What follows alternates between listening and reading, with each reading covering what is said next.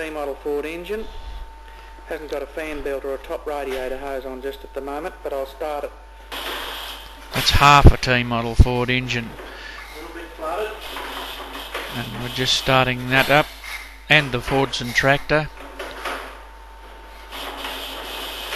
And there it is, it's going. Runs like a John Deere 2-cylinder tractor.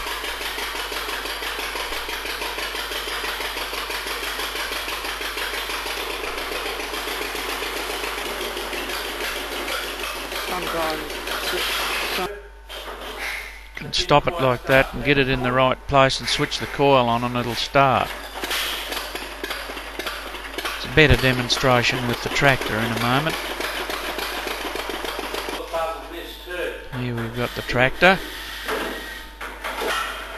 and once we get that going we'll demonstrate how T-model Fords and Fordson tractors with the trembler coils could often be started without even turning the motor over.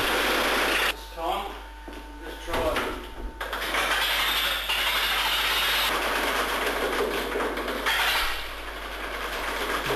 it. You've just connected to a battery and it buzzes and away it goes like that. No self-starter or anything. And that's how they work.